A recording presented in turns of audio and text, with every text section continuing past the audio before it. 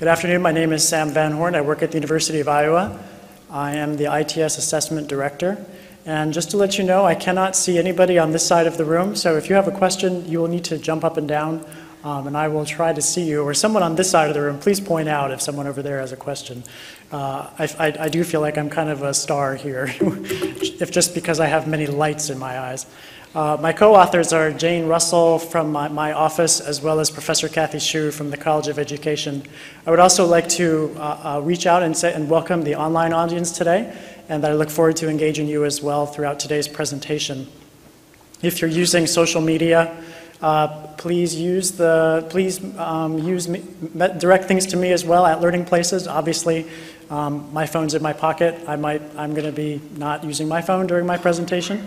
But I would like to be able to participate in the conversation and whatever people may be talking about. And obviously, you know to use the regular EDUCAUSE hashtag.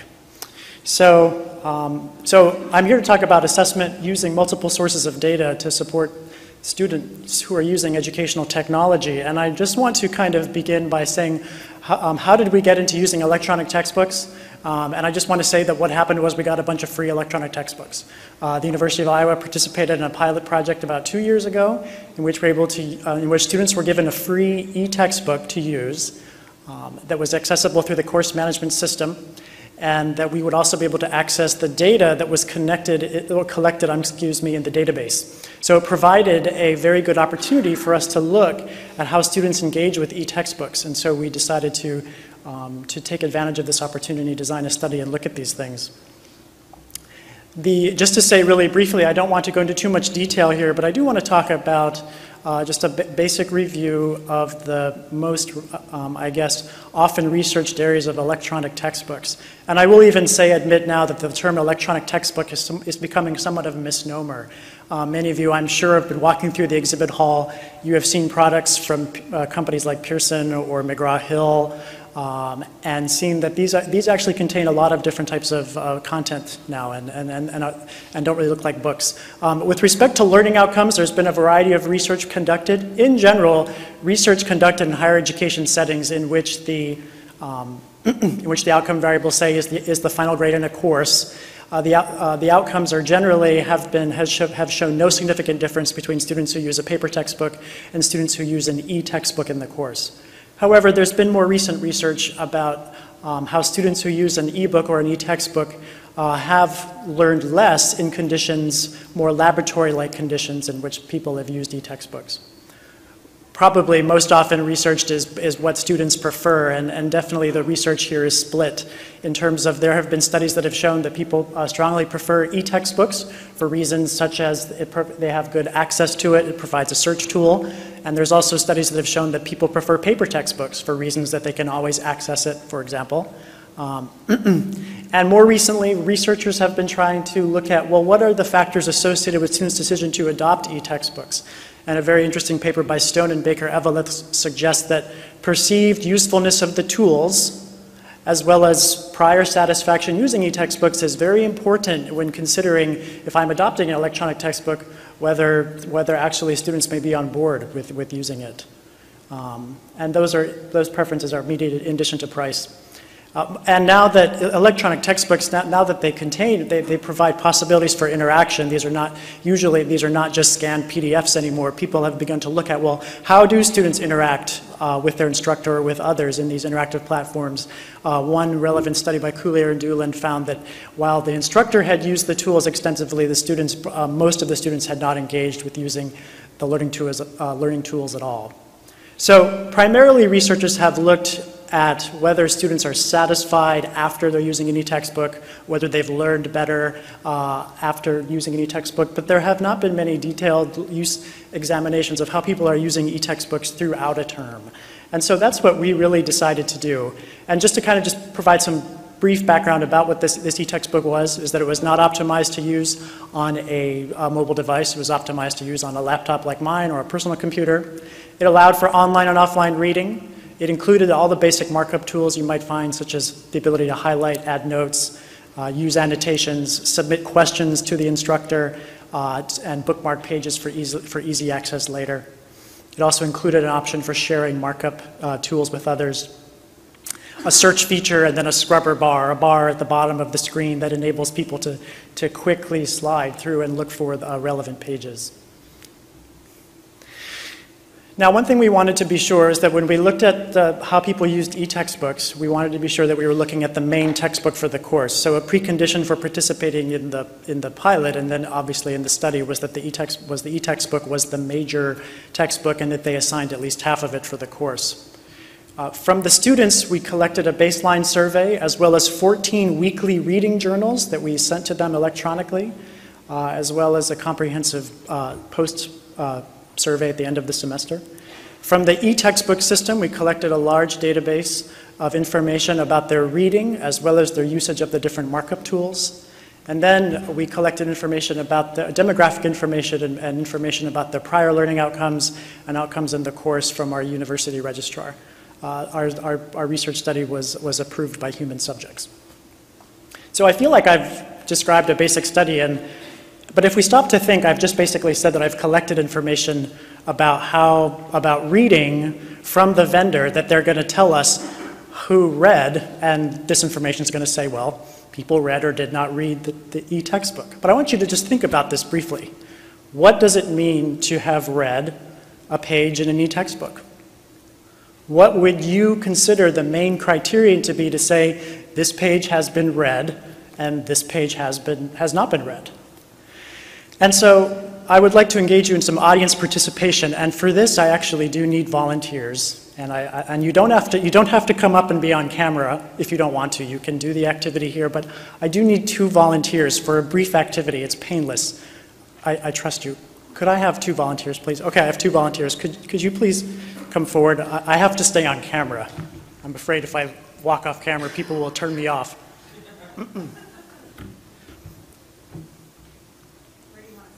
I'm going to hand you a paper. I want to see people see. This is a paper textbook. I brought this textbook from Iowa. I want you to know that, and I almost incurred an extra baggage fee. And this is my iPad. Are you comfortable using this? Oh, quite, yes. This is EDUCAUSE. You should be. I have directions on the slide, and the viewers in the online audience, I also have posted directions for you to use so that you can access the ebook version. This is a textbook, a biology textbook, and what I would like both of you to do now is I would like you to navigate and find page 126, and I would like you to read, both of you to read page 126. And for those of you in the audience at this time, do any of you want to, I guess, hazard a guess about how long it might take to read a page in a comprehensive biology textbook? You can feel free to step up to the mic and place your bet. Or if you say it out loud, I will repeat it for the online audience. 15 minutes is one guess. I believe my 2 people are still reading. The page is 126. It is in section 7.1. Any other guesses? 6 minutes. People are learning biology right now. So I have 15 minutes, 6 minutes. Have you been able to find the page on the iPad?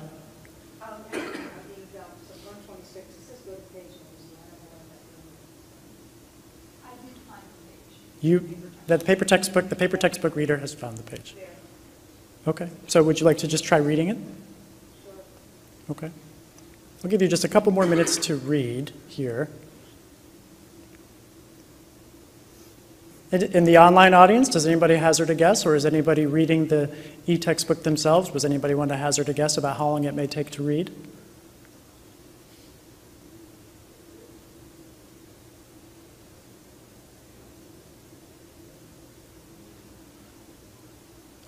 So I'm actually going to stop you right now just to ask you, just the paper textbook user, how long have you been reading, do you think? I think I have been reading. A couple minutes, 3 minutes? 3 or 4 minutes. Okay. Are you close to being finished? I'm at the bottom of You're at the bottom of the first column. I'd say 2/3. So 2/3. Okay. So what I would like to say is that the e-textbook vendor in which that we worked with said that a page in the system was counted as read when it was viewed for 10 seconds. So this was just to illustrate that a 10-second read in a standard textbook. If you bring that to me, I'll hold it up and I will release you from your duties. I might be able to read maybe one bullet point. Yes. So it's a very substantial page in a textbook, and you can see that after just several minutes that it was only half of it. So what I want to kind of talk about here in my presentation today is that when we look at analytics, some of these, it's such a very hot topic that we collect measures about reading, but do we interrogate what these numbers actually mean? What are the assumptions behind these numbers? And are these assumptions realistic? Clearly, 10 seconds is not enough to read a page in a standard textbook. And I don't think this biology textbook is out of the ordinary. What I would like to now just ask, I'm going to ask a couple questions, so just for a few minutes, and other people that were reading, and could you focus on what you were reading? Did you look at any other pages? Did you look at the page across? Did it take longer than you thought it would? Did anybody, the iPad user, what problems did you have, or successes? You have to speak into the microphone. I'm sorry. I didn't have any problems. I'm at a slight disadvantage because I don't develop the textbook platform. Yes. So I'm not a great test case for that. But the question I had earlier was too, how did whoever determined the 10-second rule for having read the page, where did that come from? Because we did some of that kind of analysis too. And generally speaking, I didn't have any problem. I read on the iPad all the time. I didn't have any particular Okay, issues. thank you. To answer your question, our account representative did not know where that number came from either. The number was known by the database developer. Other comments? Okay, so what does it mean? So what does it mean to have read? Obviously, that 10 seconds is too low of an estimate. And what I want to talk to you about now is I'm going to talk briefly about what we found in our study. In our study, in which we examined people that used e-textbooks, we included a control group, a group of students who used a paper textbook in a matched course. And what I'm going to do now is basically summarize the findings by looking at the basic findings of that study before I start to look at how we look at analytics data and more subjective measures in concert with each other. So we had 270 individual students in our research study. They were primarily female, and they were mostly students who were juniors and seniors. The courses that participated in the pilot were primarily courses, more advanced courses in the discipline. So our sample is definitely not representative of our university as a whole.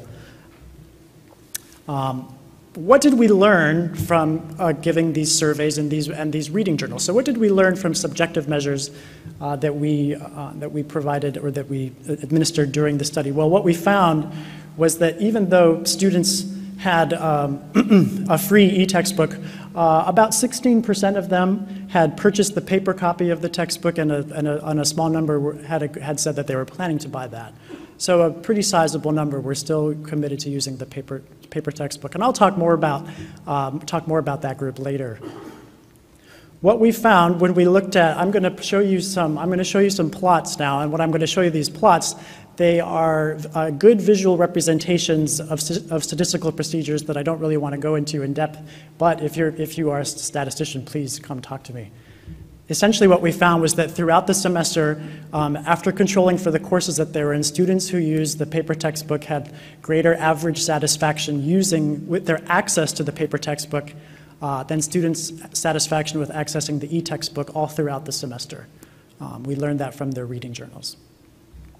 In addition, what we found was that students, and these differences across time are significant, statistically significant. We also found that students who used the paper textbook reported reading more. So this graph shows you number of hours reported reading for all the weekly reading journals. They reported that they read more, and this difference was significant across time in the semester.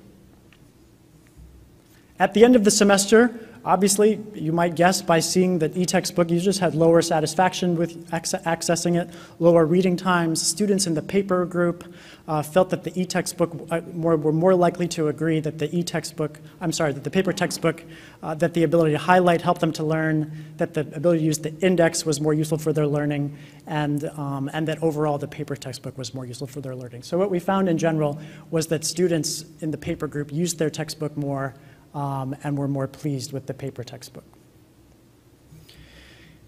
So in order to talk about the context of the current information, where we start to look at the analytics, well, what does the analytics now, focusing more specifically now just on the e-textbook group, what do we learn then if we gather this information and we work to say we can build these measures, and now at the end of the semester we have a ginormous amount of, it's essentially a big Excel spreadsheet that then must be made sense of.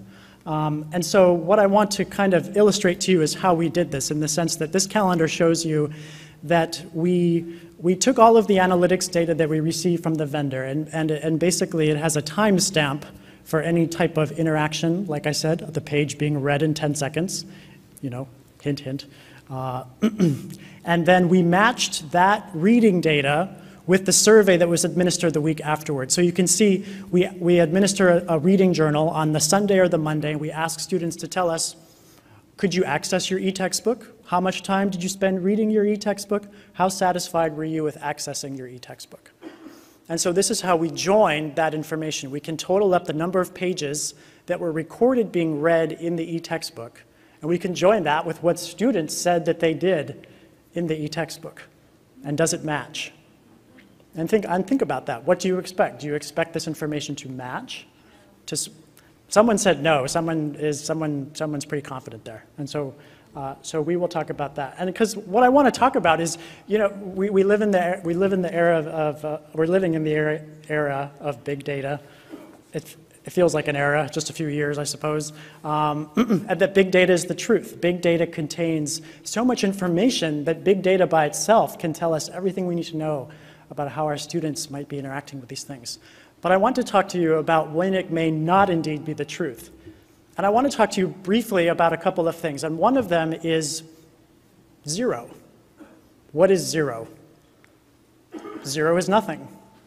When we receive a data set of analytics from a vendor, and I don't think it's that different for different vendors, what does it contain? It contains the measures of usage of people that have done things in the system. What does it not contain? It does not contain information about people that have not used specific information in the system.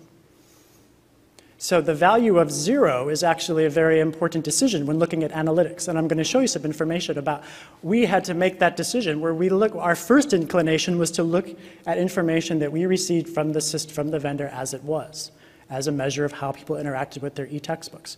But then when we realized, we actually had a conversation with the vendor about people were missing from the system. And we had a conversation for a while. These people, they were in the class. They're not there. Where were they? And it took a while for us to actually accept. They actually never read the e-textbook. Our assumption was being free, that people would all be there, they would all have a record in there, but that wasn't true. And then I also want to talk about what can analytics tell us about, what does it tell us or not tell us about the richness of reading behaviors? That we also may want to know about. So what this shows you is that when we take the analytics information as it was, and if we calculate some descriptive statistics, I'm going to specifically focus on the median there on the far right of the slide, and the median is the midpoint, it's the 50th percentile of that information. You can see here that while no one read their e-textbook offline, we see that on average, at least 50% of the people obviously read their e-textbook, and 50% of the people used the markup tools in the e-textbook. But what this table shows you is that if we go in, and this takes a little bit of, this takes a wrench and some tools, but if we go in and then say, if we know all these people were actually in these courses, and if we add them in the system, and if we add in the zeros, what we actually don't have is we actually don't have missing data, which is a great thing from a statistics perspective. But we actually can say specifically that there was, where it says the median is undefined, that less than half of the people actually used that tool. So when we actually look at specific usage, when we actually count the people that have not used the tool, we actually see that this information is a lot less. So it's very important. The concept of zero is actually very important, I would argue, in looking at analytics. Analytics is also quite messy, right? So here are plots for all of the e-textbook courses, the mean number of pages read at that time point for weeks 3, 6, 9, and 12 throughout the semester. What analytics is also, it can be difficult to interpret. Maybe we see one course that's much higher than the rest. We do see a general downward trend where most of the lines are converging closer to zero at the end of the semester. But we also looked at individual reading data. So we could look at how much students said that they read in the e-textbook for the duration, how many hours they spent. And we also could measure the number of pages that were actually read for the 10 seconds during that period that we asked them about. So what do you expect to see? If someone reports that they read for 1 hour, and another person, and they say, well, I read for 5 hours, what do you expect to see? And actually, this is a question I'm asking the audience here. If someone who reads for, do you expect to see 5 times the number of pages read? So someone who reads for an hour read 20 pages. Someone who reads for 5 hours, did they read 100 pages? Are there any? Not necessarily. Could you approach a microphone, please? Not necessarily, because it depends on the subject, the student's prior experience with the subject, how fast the student can read, what kind of distracting environment they were in, et cetera, et cetera. So you can get a general sense if you have enough data points, you may be able to plot out a line, but with just a few, especially with the small number of students that you have in your sample here, whether you can get any kind of plot, it's questionable. Okay, so maybe not. Other ideas, other thoughts? Would I see 5 times the number of pages read? Thank you. I'd expect you to see less than 5 times the number of pages read. Okay, and why? Why would you expect to see less? Well, I think there's more opportunity for distraction. People might linger over something. It took them 5 hours because they read slower.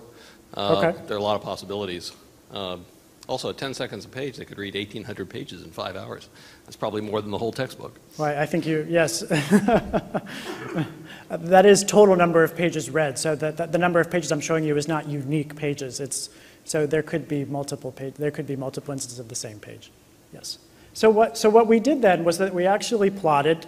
We use a procedure to look at what we would expect if we could plot the number of the number of pages read as a function of the duration that students said that they read. And what we find actually is an interesting relationship. What we find is that there's a small increase between that 0 to 1 hour. So if you're looking at that x-axis, you're seeing that small increase. Where if there's a difference there, yes, there's an increase in the number of pages read. But then that line stays completely flat until about 6 or 7 hours when it starts to rise up again. And so, interestingly, we might expect when we see the subjective measures in our study, we thought, well, these larger readers, they must be seeing more pages. They must be consuming a lot of content. Perhaps this speaks to the idea that they were studying, that they were spending more time lingering over the content. And we're actually looking at that. We're actually pairing qualitative information to look at what they reported about the richness of their reading with some of these people who reported reading for longer durations there. Now, interestingly, I also told you the early part of the session that we collect information about who bought a paper textbook at the beginning of the term. And this line is showing you the students that did not report buying a paper textbook. But that we find is a difference in that the students who reported buying a paper textbook read throughout the semester were read less than the people who read people who never purchased a paper textbook. So one of the important things we find from subjective measures early in the semester with respect to e-textbooks is that those early attitudes are very important in assessing in terms of if I have a class, who is more likely to engage? Who is more likely to abandon this e-textbook? And what we found was that these early subjective measures, which are much more accessible to us than analytics data, can be very important for decision making like that. What we also found was that an increasing number of students who said that a lot of people by the end of the semester said they were reading their e-textbook, but I don't know what they were reading, but it was not their e-textbook. So these are people that said that they read the e-textbook, but they actually did not. And I actually can't tell you what they read. And maybe they were lying about what they read. And so what were they doing there speaks to the idea that perhaps there was more abandonment of the e-textbook as time went on. But those subjective measures, correlating those with the information that we got from the data set, shows that increasingly what students said they were reading was not actually what we were measuring in the e-textbook. So I've talked to you about the main findings of our study and how we've put together different information, putting together the information from the reading journals that we gathered along with the database of e-textbook usage. And I want to talk now kind of briefly about some of these challenges of working with analytics information. Because we went in this gung-ho thinking we would have a large amount of data. And what we found was that the people that we worked with in the company didn't understand the data as much, like we didn't understand it. Like the example I gave you about the number of pages read or what a read page stood for.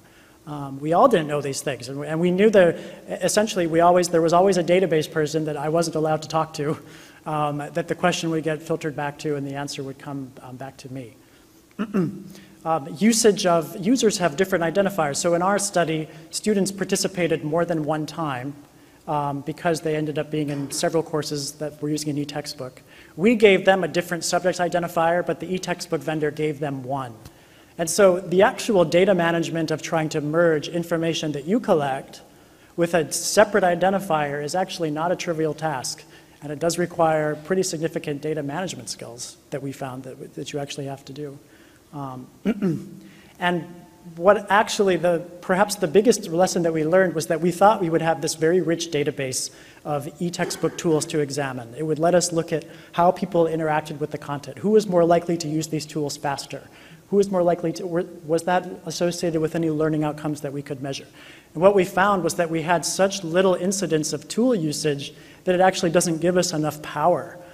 So we actually could not find in our study any ability to say anything about anything related to students' measures of their prior learning. So we couldn't talk about maybe lower performing students were more likely to use these tools or not, demographic information.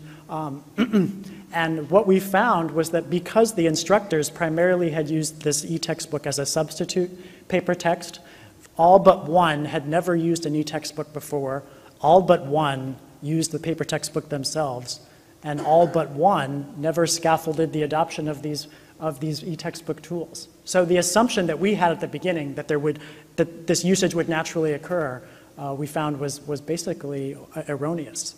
And that if I was doing this again, and before I was going to dive into this, it would be important to understand, is there something happening in the instructional design that's going to promote this usage that would then make it more meaningful to look at? And would there be more actual interaction that would be interesting to look at? Now, I know I'm not the only one. This is my experience working with analytics type of information. Other people are in the audience, I'm sure, have experience. What other challenges, I would like to ask you, of doing analytics research from planning to looking at this information to interpreting it? What other challenges have you experienced? And I'll pose that question to the online audience as well. I don't think there's a mic in the back. I think these are the only tiers, so.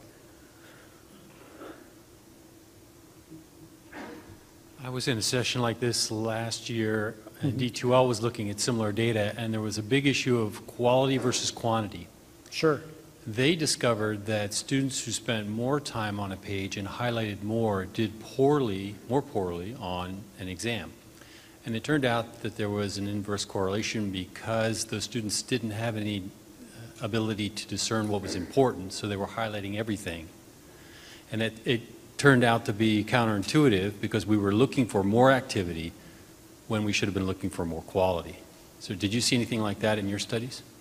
We saw that highlighting was the most common tool to be used. We saw that people highlighted extremely large passages, so large that it's hard for us to discern what might have been important in a passage because you can just click and drag. So I can't really speak to the exact outcome, but we did see a lot of very frequent highlighting, as if to say that it wasn't sure what was important. Other challenges? Similar comment, and I think, and the whole notion of highlighting or using the note-taking tools in the books is really interesting. That there's been some recent studies, online e-textbooks notwithstanding, that highlighting actually doesn't help you understand the material that you're reading. So whether you're doing it in an e-book or you're doing it in a paper book, and I was a notorious highlighter in my textbook, but apparently that wasn't actually helping me. Other things I did helped me more. So I think the real challenge in the analytics and understanding the science of the data is what actually is meaningful to look at. Yes. We made some assumptions early on in our own e-textbooks that highlighting, we called it, was a proxy for engagement. Right, so we didn't know what to look at, so we started looking at highlighting because we could, and note-taking because it was easy to capture. And we were wrong. So what is really changing student behavior? What is actually improving student performance? I don't think there are answers yet in terms of how the textbook and how content actually fits in there, other than some of the things we know about reinforcement of content with short chunks of data and quizzing often throughout the book. But the whole notion, we have way more data than we have an understanding of what it means, and so that's been my experience and my challenge. Thank you.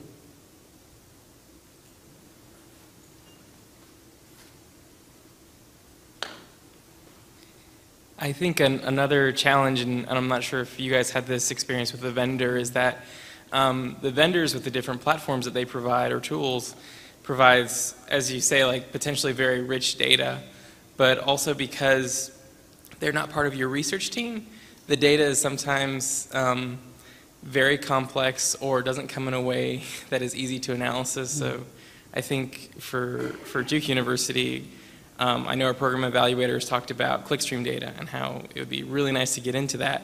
But we'll probably have, if we're going to get into it, it's going to require way more programming ability and capacity than our small team Yes. can do on its own. Yeah, thank you. Yeah, I think it's a very interesting point. It'd be interesting other people's thoughts about that, the time investment that goes into understanding and making it manageable. Hi, I'm new to the topic of analytics. My background is a former English education professor, and work now with helping out with the assessment of student learning outcomes. And a little bit of quick context for the challenge that I'm wrestling with right now that maybe somebody can help me with. I approach assessment with faculty as this is about asking and answering questions about how effective the curriculum is. And so what you want to do is to go out and sample the things that the students are making or doing because they're participating in your curriculum, and then you use a construct called a rubric to assess that performance, and from that you can make inferences about how effective that curriculum is. But you're looking at direct student products, presentations, papers, examinations, field work as student teachers, and things like that. What's interesting to me, what I'm hearing for 2 days about analytics, is we're not looking at the actual student production. We're looking at proxies. I think that's a useful word I've heard used several times. Proxies for their engagement with the educational experience. I find that absolutely fascinating. I've heard your presentation query the validity of what inferences you could draw about their engagement as readers through this study. I don't know if that's a fair summary of what you're finding here. The question I have, and I'm going to keep pushing, is there a way to wed what analytics is able to describe with the work that we're doing in student learning outcomes to go out and capture samples of authentic student work so that then we can come back and say something about the effectiveness of the curriculum. And I'll end my long comment there. Thank you. Thank you. That was a very prescient question and comment. Does anybody have a response for that? I thought that there was a very interesting questions being posed in terms of collecting those other more relevant artifacts. Did I get it right in my account? He said, he asked if he got it right in his account of analytics. I'm kind of testing my schema that I'm building here about analytics with you. That's my old reading teacher background. You build a schema, and then sometimes you have to have that schema deconstructed in order to move on and develop a new one. Yes. I see this as a conundrum between inputs and outputs. You're measuring all the inputs, how many pages they read, how much they highlighted, but you're looking for the outputs. How did they do on the assessments, or what's the quality of, yeah. So that's the bridge there, and I think that's the holy grail for us. If we can connect the inputs and the outputs, then we have actionable analytics. I think that's a very, very interesting idea to consider. We have time for perhaps one more comment, and then I just have a couple more slides, and there'll be time for questions, so it's not that I'm going to... I just wanted to jump in and say that we can't, there's so many things that we can't measure, and the things that we can measure aren't always telling us the things that we think they are. So time on page, for example, I can read for an hour and I can look at a certain number of pages, but you don't know really what I was doing during that time. And so we make the assumptions that, you know, a student is actually reading it, or a student, because they clicked on a video and it played through, that they actually watched the video, that they didn't get up and walk away. And so this is a problem we have with a lot of different educational technologies that the student does off-site somewhere, that just because they've clicked doesn't mean that they were actually sitting in front of the device while the device was playing or showing the content. I think that that's just one of the most important things. And sort of people have kind of commented on also looking at these inputs and outputs. From my perspective in Educational Technology Office, vendors tout these tools as boosts to student learning. And if we don't see adoption, why have the tools? And so I think that the agendas that people have kind of outlined are very excellent ones. In our office, you know, there's an assertion made about a tool, and then there's myself and my team that's going to say, does the assumption bear out? And you're exactly right, in the sense of analytics may show us information, but it doesn't show us anything about the richness of that information. So it may count some type of reading, but it doesn't show us the quality of that reading. And it is really important to understand those limitations. Just briefly going to wrap up here, and just say that just because I want to have time for more questions, is just that in terms of research, if it's important to you to look at how people may be engaging in these systems and whether these are profitable things to look into, not profitable in a monetary sense, but good for our students, is that talking to vendors early was important. So what we were able to do is negotiate a data dump early in the semester so that we could actually see what we were getting and actually make sense of it, so that when the final thing came, we actually knew what was to do. Have a meeting with your IRB. I don't think anybody from my IRB is watching me, so I'm going to say this. Your IRB does not understand what analytics is. My IRB is more concerned about how I recruit students, and I could put all the information that I wanted to collect, and I never received one question about that, which I actually think is kind of concerning for the IRB as well. But it's important to talk to your IRB if you're planning to do human subjects research, which we did. And we received approval for everything we got.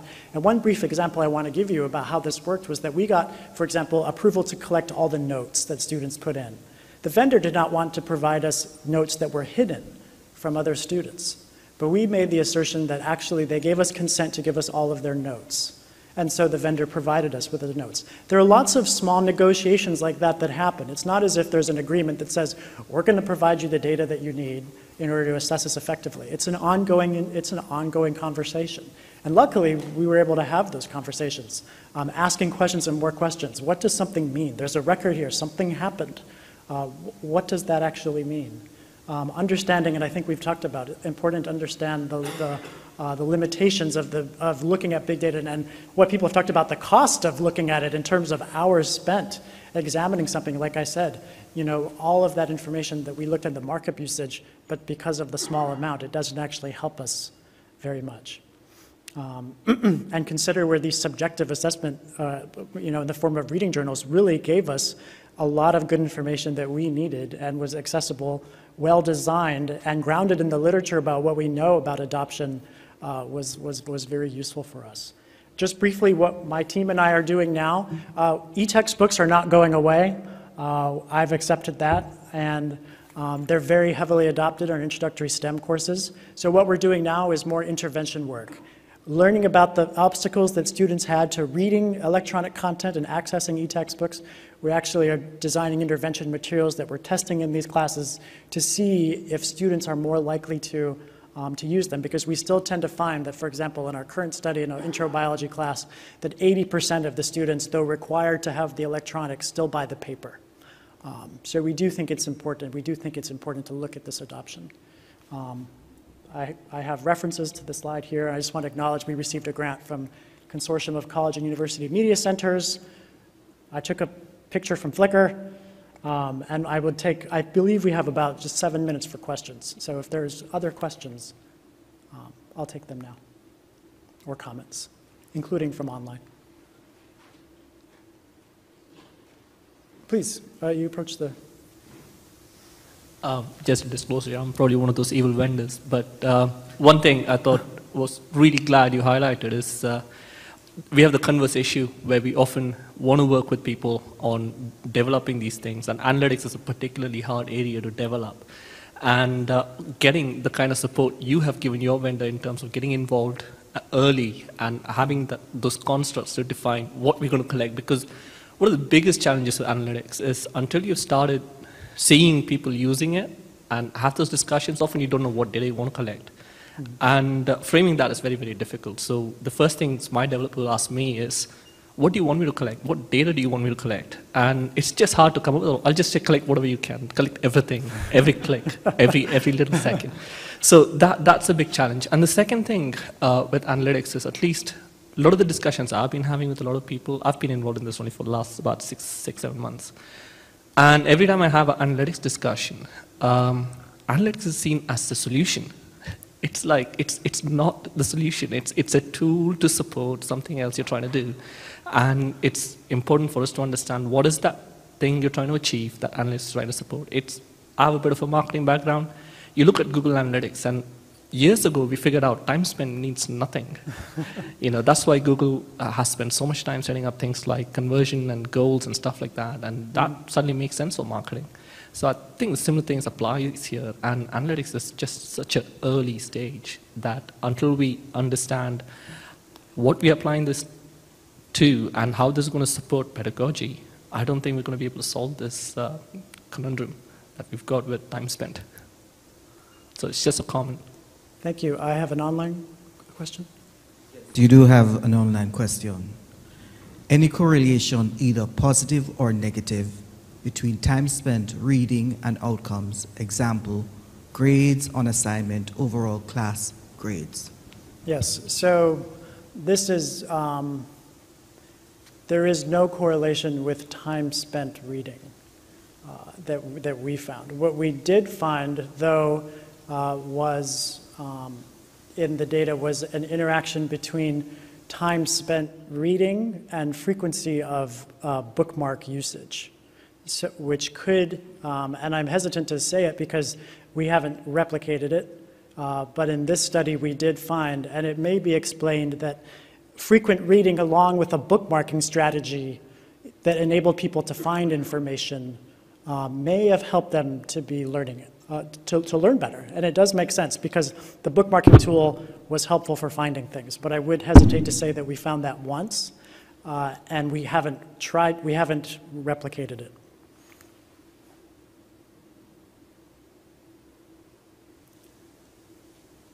Does the system permit one student to read another student's e-text? It permits a student to, they're sharing the e-text, it permits them to read their notes. Right, the other student's notes.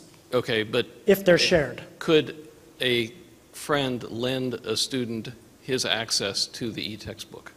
Not in this case. They would share their university password. The e-textbook was contained in the LMS. Well, I hesitate to say that would never happen, but I was thinking it might provide an explanation for the people who claim to have done reading and didn't show so in the system, and might also present an additional complication in analyzing the data you have. This e-textbook, and which might actually be why it was hard to access for people, is that it was buried in the LMS. So went the LMS, so went your e-textbook.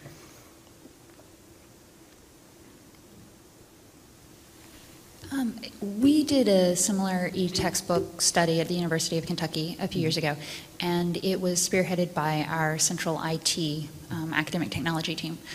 It sounds like you had a very rigorous research study approach, and I was wondering if you could talk a little about who was on the team, Yes. and was it a partnership between IT and college and faculty, and so how did you create that partnership? So that's a good question. One of my mentors, so Professor Kathy Shu was a mentor of mine so my PhD is in education from Iowa. Because she has an educational psychology background, we recruited her to do this study with us to help us design it. And Jane Russell also has a PhD in educational psychology. So our training being in education helped, but we also had to seek out, some people talked about teaching elementary reading, or someone talked about that briefly, and what we found, we actually looked around and we couldn't find like a good measure that applies to adults for reading behavior. I went to our education library and there was tons of information about kids. There are all these scales, there are all these little tests, but we finally tracked down this reading behavior questionnaire that was published in the literature that we found to use. So we were lucky in that because we had the grant required us to design a study and have external people vet the study as well as a condition of getting the money. So that somewhat behaviorist incentive helped us a lot because it actually helped us think things through. And a lot of our research is done this way. We have education people work with us because they bring a very good perspective. They're not technology people, so they don't have the same biases that exist in my group, which is very helpful to checking those biases and ensuring that you're looking at the data fairly and not just being happy with shiny things. So I believe I'm out of time, but I'll be up here if you have any other questions or comments, and if you'd like to approach, thank you for your participation and for your willingness to read about biology, the two of you, and thank you for very much in the middle of the dais. I'm not sure if people thank you, but thank you for all your help as well. Thank you. Thanks for coming.